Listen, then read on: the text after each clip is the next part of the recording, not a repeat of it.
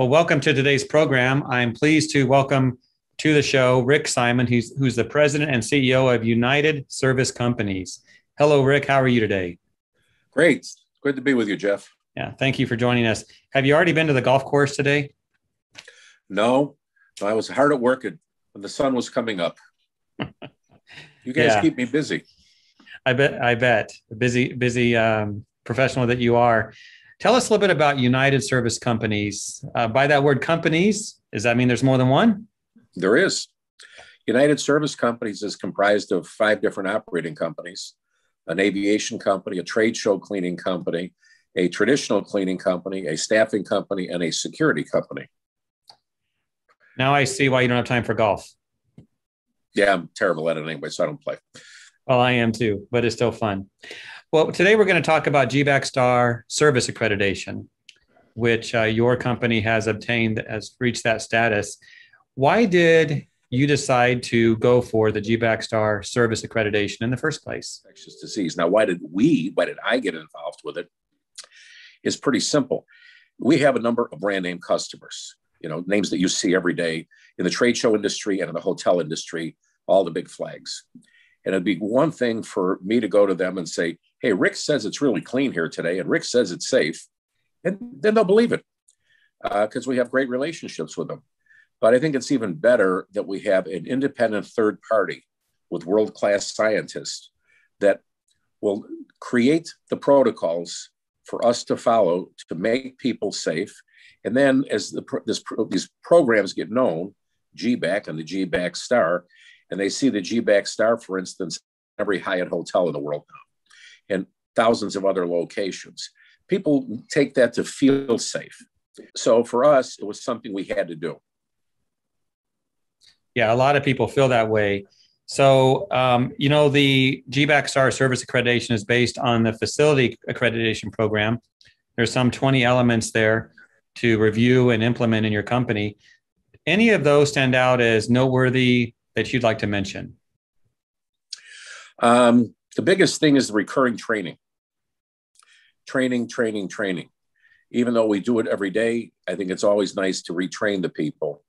And the other thing is things change. We know when this started that we had disinfected, we have people wiping everything that's not moving. If you go to one of our properties and you're not moving, somebody's going to spray you and wipe you. And they've got these yellow shirts on that say disinfection team, and it looks great. I think, again, with this training, we may go a little less on the wiping going forward and a little less on the overnight electrostatic spraying and a little more on the air purification. Not to say that those others are going to disappear totally. One of them might, but that's a work in progress. And that's really another important part about the GBAC and the GBAC STARS is that we work with these people. This is not just we filled out the paperwork. They said, oh, great, we'll see you later. Talk to us in a year. It's an ongoing relationship with these professionals in infectious disease. And I think that's really important. Yeah, things are always shifting, it seems, and we need to move with what's right to do at the time. I think that's the idea on it. How do the respective risk assessments for these facilities and your customers vary? And how do they empower your staff to ensure a culture of safety and customer confidence? The risk assessment for infectious disease varies by location. What will work in a hotel room or a hotel lobby would be different from one another, as would a convention center. Now, they're the same principles, but you're measuring the volume of air, you're measuring the amount of surfaces you have to clean, you're measuring the amount of people that come through. So, for instance, if you had an empty exhibit hall in a convention center, you really don't have to do anything. If you put 1 or 2 people in there, you don't have to do much.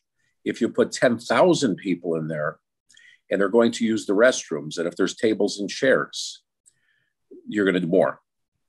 If you're going to have the HVAC on, you're going to do more. And as we talked about a second ago with the air treatment, facilities are now looking into what is going to be the next air treatment. And that's a work in progress.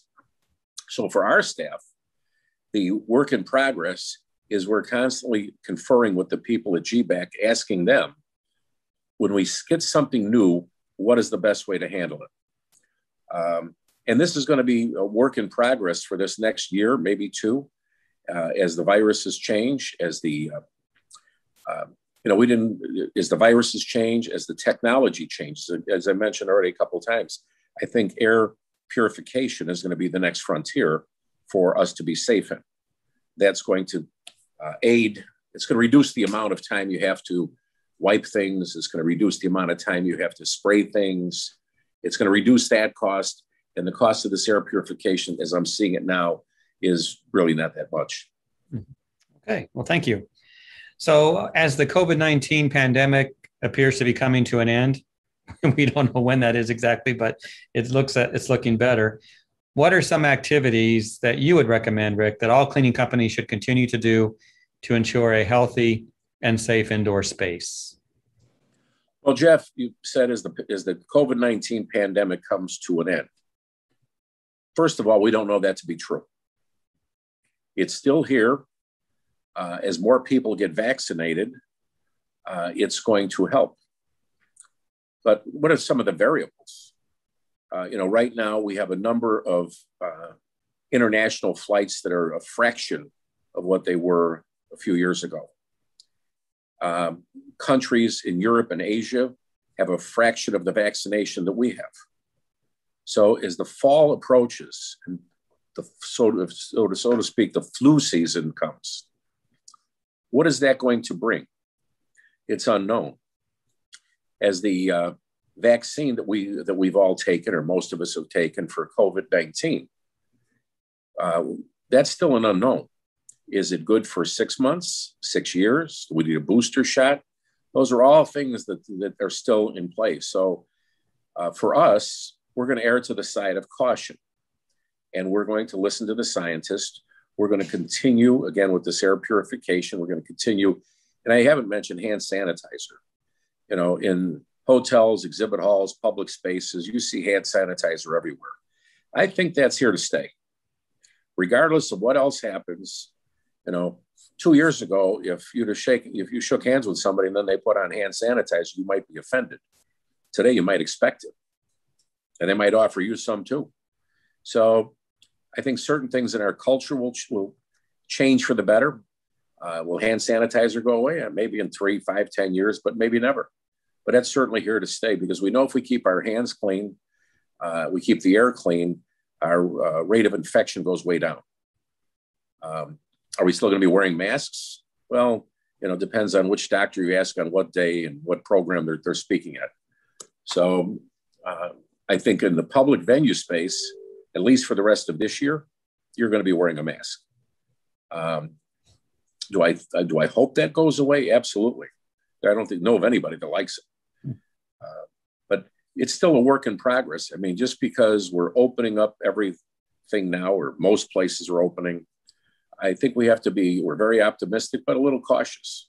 Let's not, I'm not saying we shouldn't do everything. I think the convention center should all be open. I think the hotels should be at full capacity.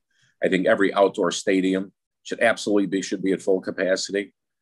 Sunlight and fresh air is the absolute, cure for this, for spreading. But it's going to be a work in progress. I don't think we're out of here yet. I think we've made a lot of strides in the past 12 months. The idea of handshaking, that may never come back completely. I see a lot of fist bumps, and maybe that's going to change the culture of how we greet people. So let me ask this, thinking about if the pandemic were to end. So let's say that happens. Pandemic's over. The stadiums you talked about, the hotels, the flights are full. How is this accreditation going to continue to help you? Everything's good now. So what do you say to that? A couple things. First of all, we'll talk about the pandemic ending in a second. As far as how does that help us? Long before there was a pandemic, there was the common cold and the common flu. And the transmission is the exact same way you get COVID-19. Touching something, breathing something, touching your face. You didn't get the common cold from anything that you didn't touch or it wasn't airborne. So I think a lot of the protocols that we've had are going to continue. I don't think we're going to need the mask. I think, again, if we work with the air and we work with the surfaces and work with our hands, I think that's going to go a long way. Now, as to COVID-19 ending and what the long-term viability of GBAC itself and our relationship, I think it's forever.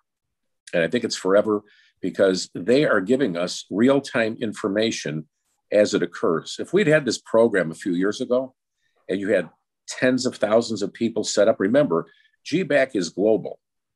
We're thinking myopic within the United States. And the GBAC scientists, if they'd have seen this a couple of years ago, they might have, throw the red flag out and say, wait a minute, guys, we've got something happening over here in Asia that we might be mindful of and, and might have helped prevent this. So what is the next COVID-19? Is it COVID 25, 22, 32? What is the next virus that will be coming down the road? And I really think that the GBAC people will help keep an eye on that. I think they will inform all people that they correspond with, their members, for lack of a better term, because we get regular communications from them.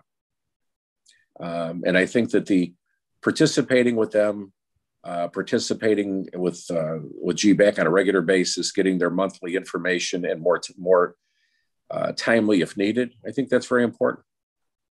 So, Rick, in your networking, if another organization like yours were to ask you, should we obtain GBAC STAR accreditation for our company as service accreditation, what would you say? Start today. It's a process. It takes some work. It takes some work on your team's part. And then it takes ongoing work to train and retrain and keeping new information relevant. But it's very worthwhile. I mean, what's the price of keeping you and your family safe? Is that worth anything? Keeping your workers safe, keeping your family safe, keeping the public and the places you service safe. What's that worth? And this, it's a bad analogy, but you've got a policeman on the corner and he keeps you safe. Right? Some people don't like it today, but most people do. So once the pandemic goes away, you see the policeman on the corner and you feel safe. You don't see what's cleansing the air or the surfaces because you just don't see it. But I think we all have to remember where we were just 12 months ago, last March, when all this started and what happened in April, May, and June. I think we have to not be afraid of it, but remember it. So should every service company, should every janitorial company be required to be GBAC certified? I would say yes. I think it's a very small investment of money, and it's a little bit of investment of time, but you get a great return on it.